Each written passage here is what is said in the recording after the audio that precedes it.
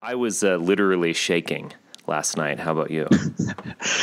I didn't mean to watch it. I had no intention to watch the speech. I happened to come to my computer because I've cut the cord and turned on foxnews.com, went there, and I was like, oh, well, I'll watch. I'll give it a shot. Popped on Twitter just because I wanted to be able to see live reaction. And that's really cool because it's basically like you're watching a speech with some of your best friends when you're on Twitter. Yeah, it is. It's amazing. It's a lot of fun, and the instantaneous reaction from anyone in the world, really. So well, I'll just jump in real quick. I mean, one could say that what has happened is very, in terms of social media, is very unhealthy because we should be having communal interactions with people who face to face and we live near and so on.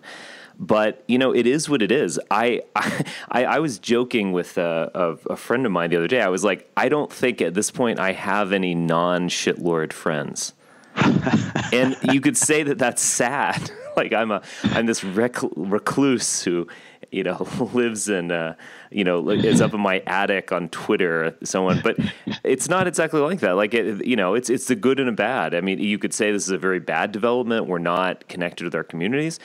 Or you could say this is an amazing development that, we're meeting all these people whom we never would have met, and we're building friendships that wouldn't have happened.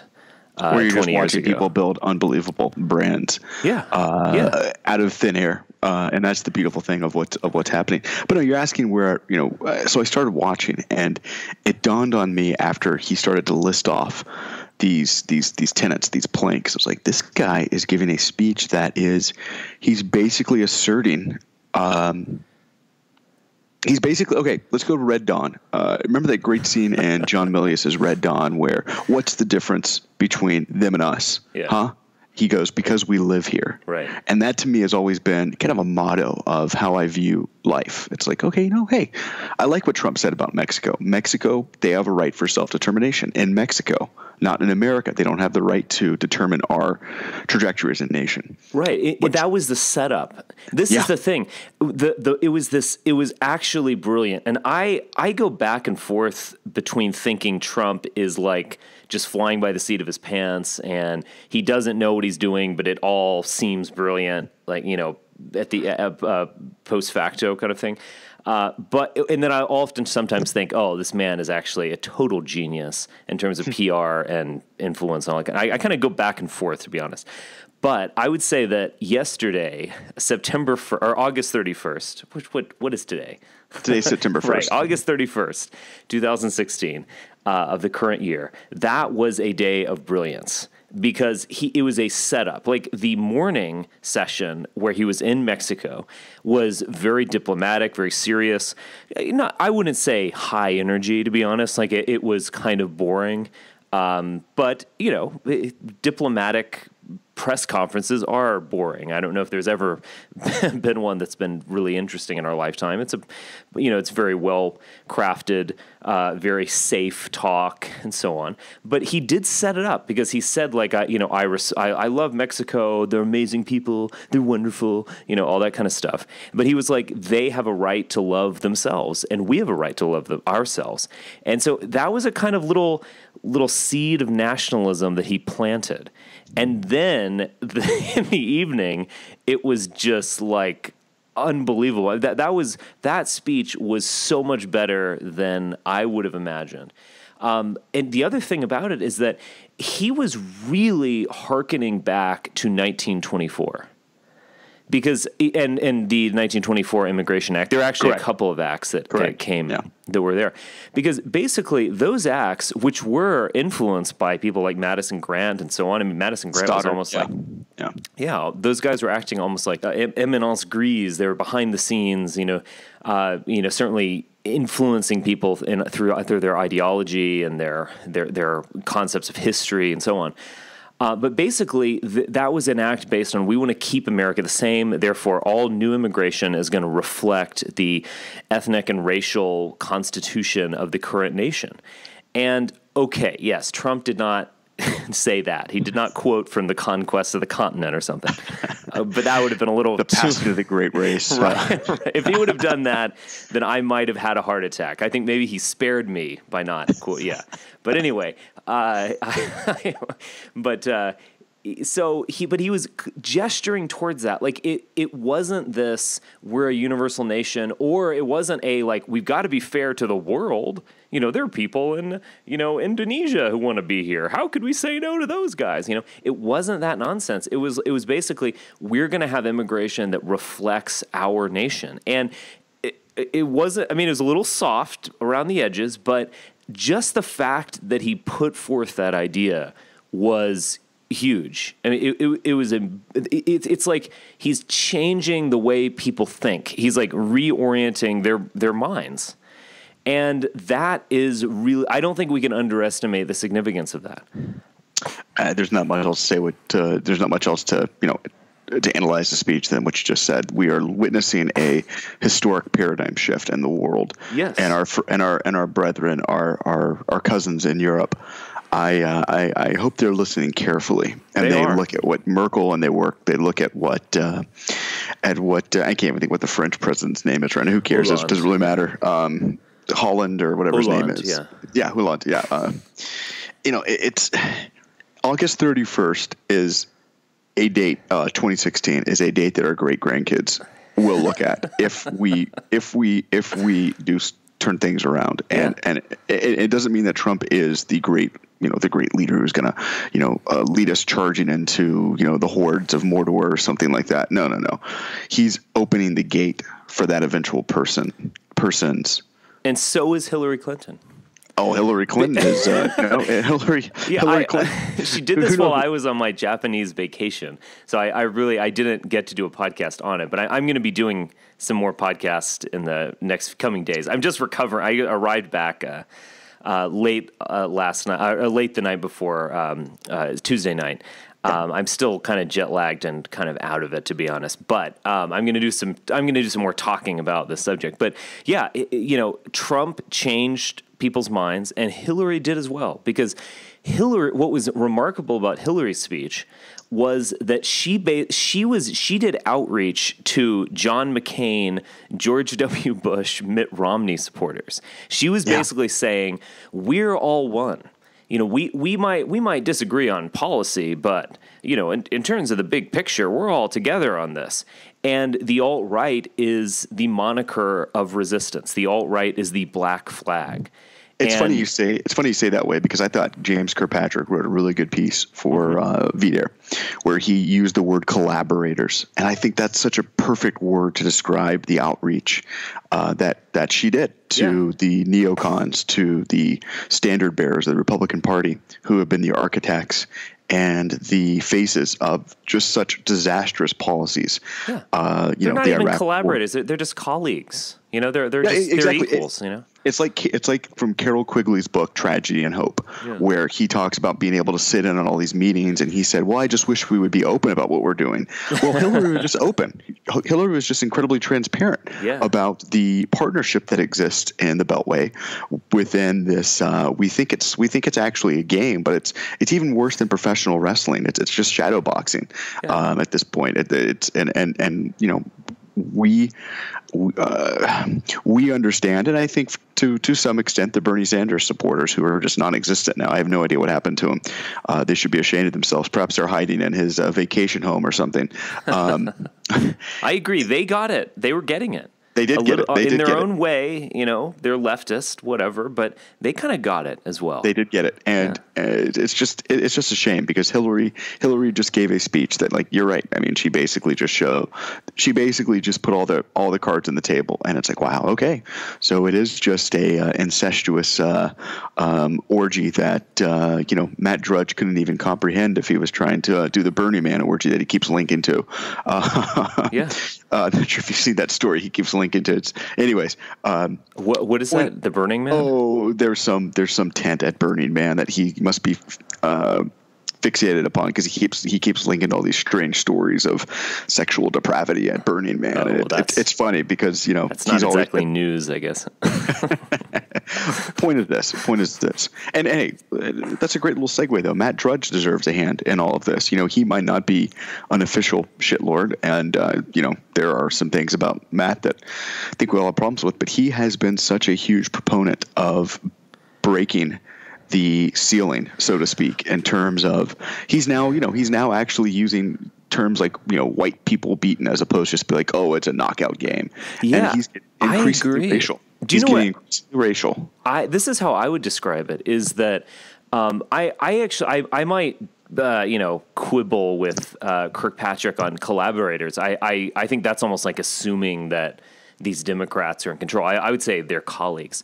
But I would say this. I think people like Drudge and Coulter are and Milo and others are fellow travelers. And with us, with the alt-right. And of course, we have our disagreements. Like, Ann Coulter, she comes from mainstream conservatism. She was a hardcore version of mainstream conservatism. And that's why I would always, I couldn't stand her until recently.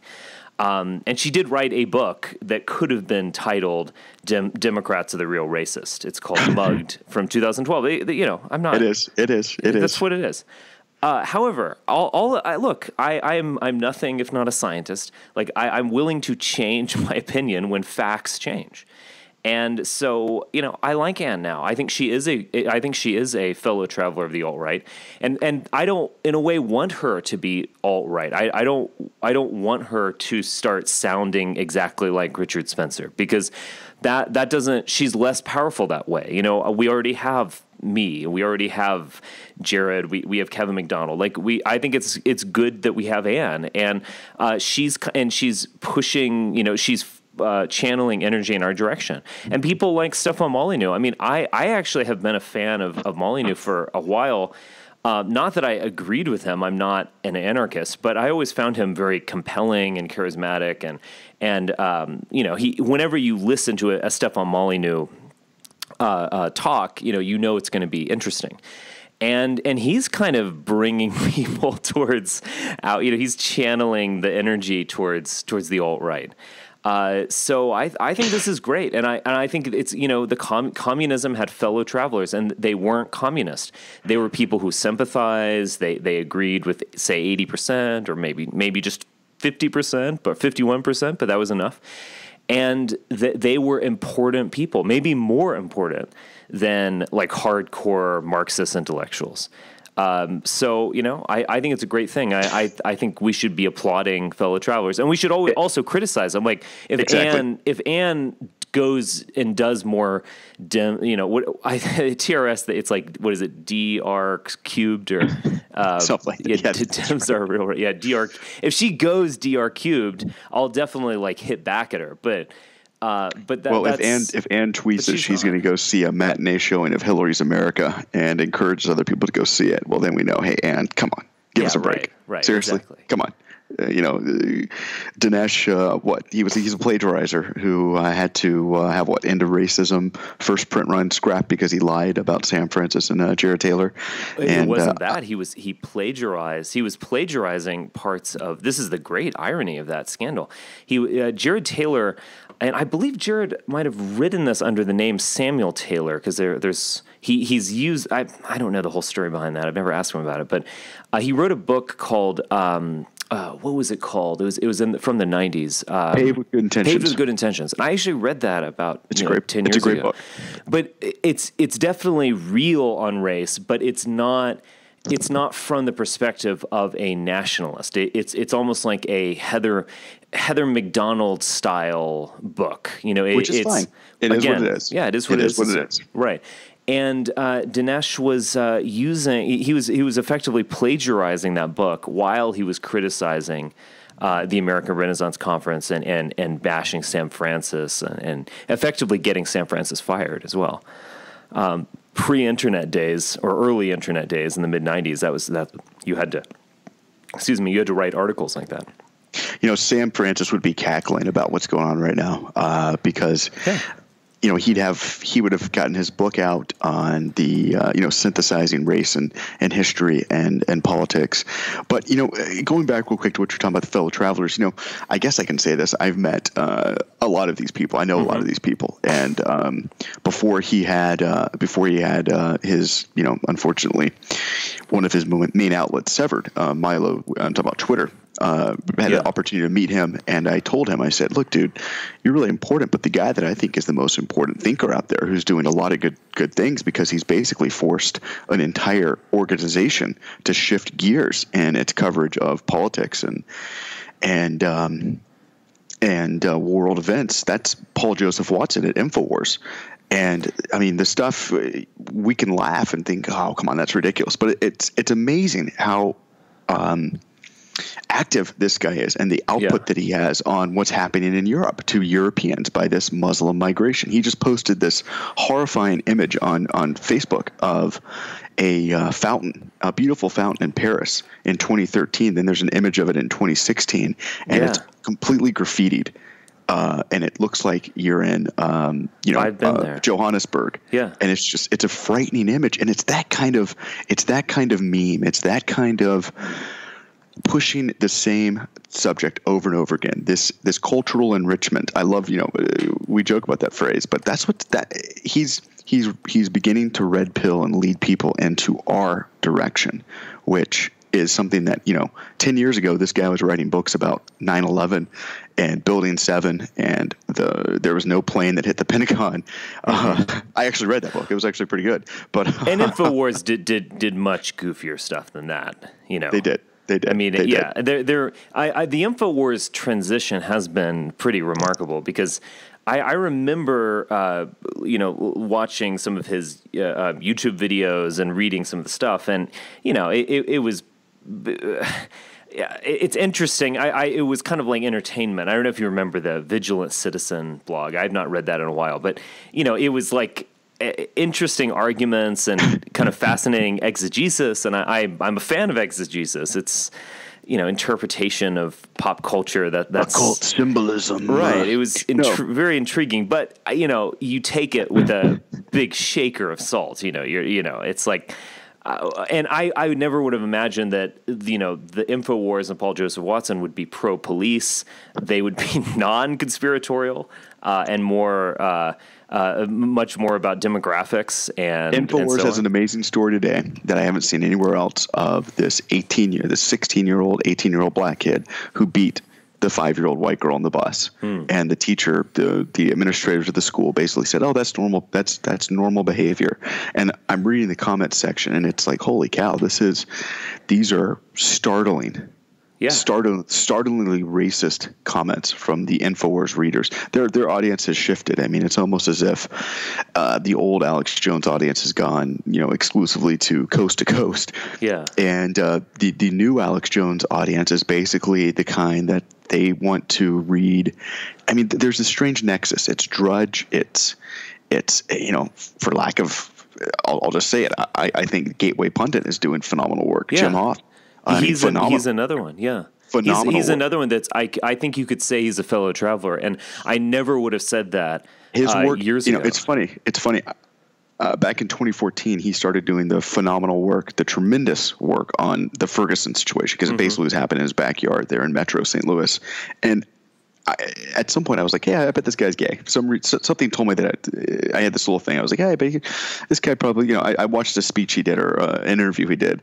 And I remember when he came out, and it was just really cool to watch all these people make these transitions from points of views that they kind of have this light bulb moment that they think to themselves, wait a second, I think a lot of people in Free Republic are having that. Even Free Republic is getting kind of cool in terms of the comments and the links that they're allowing to go. I've seen a lot of the stuff from my site stay up there and get significant traffic, and people are like, oh my God, you read Kersey too, and it's cool. It's great. And one of the reasons why you wanted to have this conversation, I believe, is regarding what just happened with the NFL and Colin Kaepernick.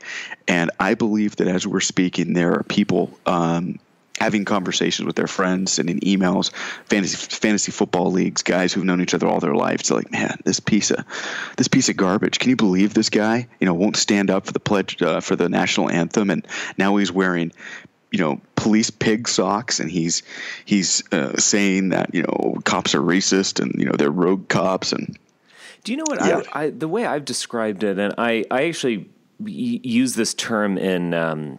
When I at this Detroit gathering that I was that I spoke at a month ago, which is really great. It was like 75 people, all 100% red pilled, most all of them under 40. I mean, it was remarkable. But yeah, I said it's like we're the end station, we're the end station, we're the final result, and you don't. The way I put it is like. You never meet someone who is like, oh, I'm an ex-alt-right libertarian, or I used to be alt-right, but now, I'm a liberal, or I used to be alt-right, but now I'm a Marco Rubio supporter. You never meet to even say this is in a way ridiculous. You never meet those people because basically everyone is an ex-libertarian or an ex-conservative or even an ex-leftist.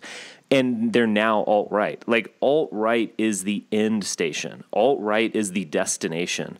And you kind of, like, you might not go all the way, but that's the direction you're headed in.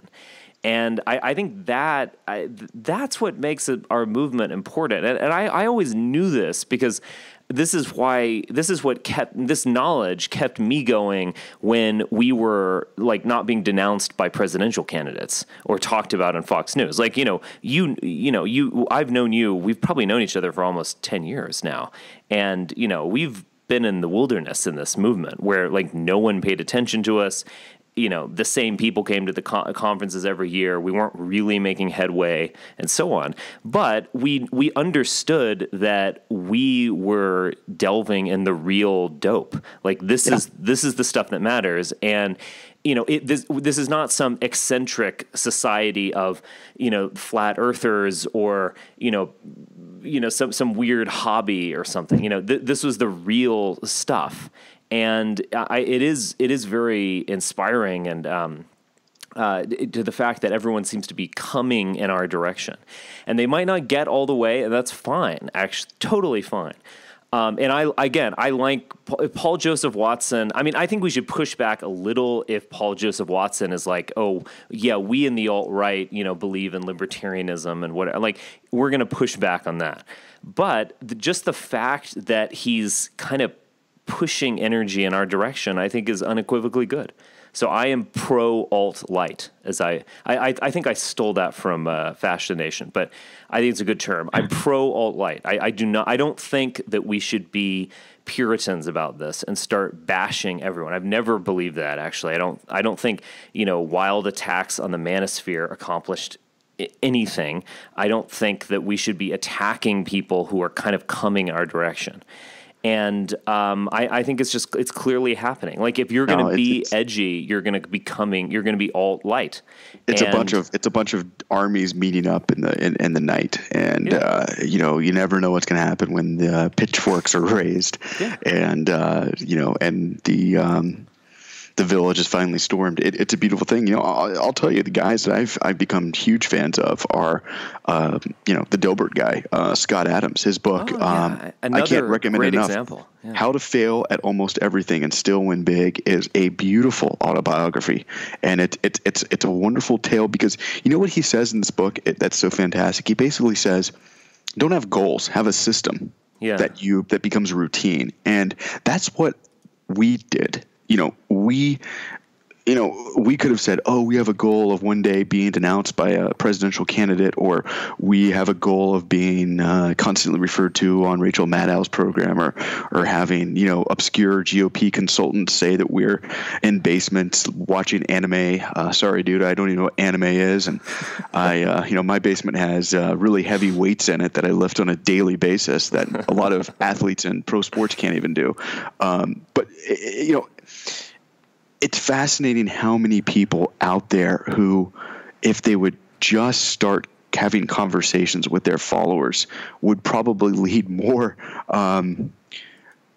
more individuals to our way to form this collective that, you're right, it's an alt-right light. I thought that was a pretty good article over at American Renaissance that was published yesterday. I think it was by Ellison Lodge on the importance of the alt-right light in laying that carpet. I haven't read that yet, but I'll link to that in our show notes. It's very good. I've heard of that guy, Ellison Lodge. Yeah. And another guy who I think is really important because he's teaching people, if you're watching what he's saying, he's teaching other individuals how to take the baton from him and create their own brands and use social media and the various entities, whether it's Periscope, whether it's Facebook Live, YouTube. Mike Cernovich is a guy that you should be following. You should watch his stuff, and you should realize, he might not be as far as I'd want to be, but you know what? I can take the techniques that he's using to build this massive audience and this incredible influence. And I can do that too, and that really is all that. Totally. I mean, Cernovich. Yeah, this is again. I think we're both totally on the same page, and I assume that Ellison Lodge agrees as well. Like there is a value to alt-light, and there's a value to Cernovich. That doesn't mean that we're gonna not push back. I mean, I think it's very important that we define the alt-right, and I think actually a very good thing. And I'm not saying this to be narcissistic or whatever, but the alt-right is, I would say, intrinsically tied with me, and also Jared.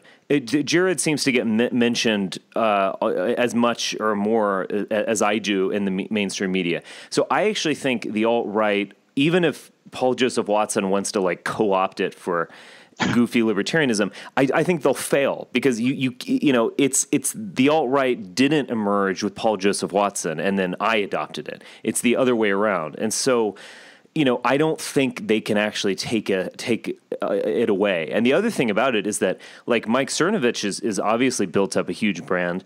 But also there are people like Ricky Vaughn who have come out of nowhere and built up huge brands, and they are, to the right of Richard Spencer. They make, so it's not like the only success stories have been, alt-light.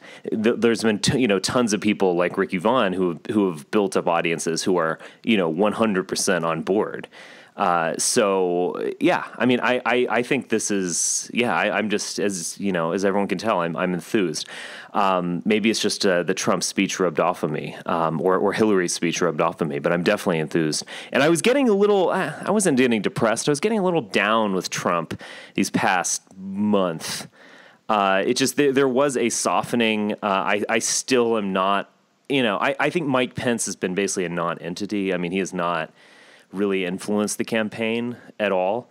But I was still not happy about that pick, and I still am not. So I was kind of going off into a little bit of Trump skepticism, but I'm not anymore. I think we're back, and I think Trump, maybe Trump was having moments of self-doubt or something, and then he was just like, fuck it, I'm going to double down on who I am.